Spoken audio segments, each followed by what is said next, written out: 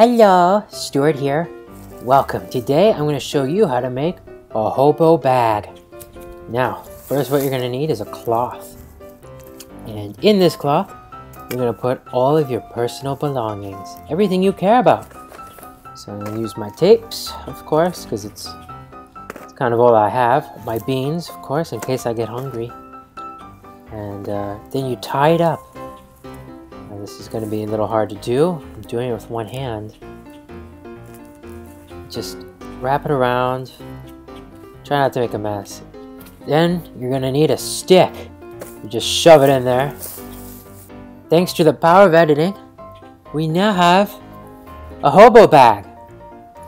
Now, warning, danger of Mount Robinson.